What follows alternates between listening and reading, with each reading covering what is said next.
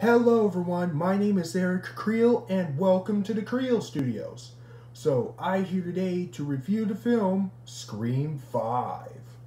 For the plot we have Sydney and Gail who want to find out what happens next. And then suddenly happens is when Amber Freeman wants to solve what just happened.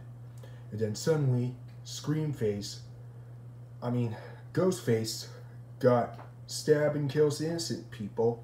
And then suddenly, when Ghostface comes in and they kill some peoples, and then suddenly, and it's up to Sydney and Gail to just what happens next, and Amber Freeman wants to find out what to kill innocent people, and that's basically the plot for the entire movie. So, what do I think of Scream 5? So, when it comes to the franchise, which is Scream, so the first movie all the way back when in 1996, it was a masterpiece, one of my favorite movie of 1996. It has with amazing blood effects and amazing blood and gore.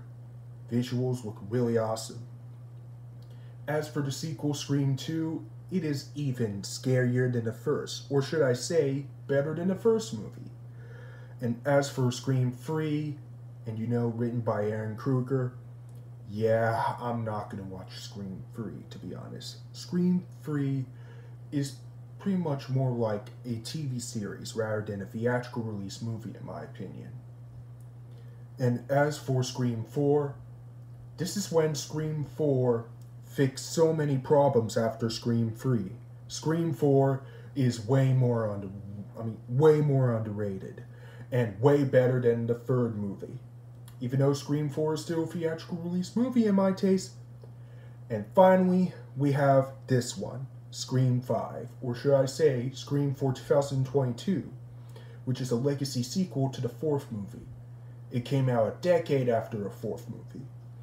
So, after I watched Scream 5 on Showtime On Demand, during to the noon, and then what do I think of it? This is, without a doubt, one of the best Scream movie in this franchise. And not just that, one of the best horror movie of 2022 in my taste. So, the story is absolutely really awesome. The special effects with blood and gore looks really awesome. The scary sequences look so awesome, even scarier than the previous one. And the characters, we have Sydney. She is amazing. Gail, she's awesome. And I know her name, Gail, who performed by Courteney Cox. She looks really interesting.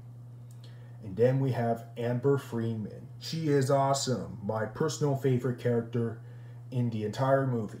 All kinds of characters look really awesome, including the original actors from Scream 1 and 2, and especially 4. They're awesome. And last but certainly not least, Ghostface. He's awesome in this one. And the music scores look really awesome. I have no complaining about this film. Overall, Scream 5 is the best movie out of the Scream movies. I gave Scream 5 a 10 out of 10. It is an amazing, brilliant masterpiece. And it definitely gets the seal of epic masterpiece. So, tell me, what do you think of Scream 5? Let me know in the comments. And stay tuned for tomorrow is my Netflix original movie review, which is the exciting of the world premiere of Wendell and Wild, which I'm really curious to watch. Wendell and Wild, which is from the creators of Coraline and The Nightmare Before Christmas. That might be exciting. So, if you want to see more videos to my channel, click subscribe, click the bell button if you want to see more messages, notifications, whatever you want. Thanks for watching, and until tomorrow, goodbye.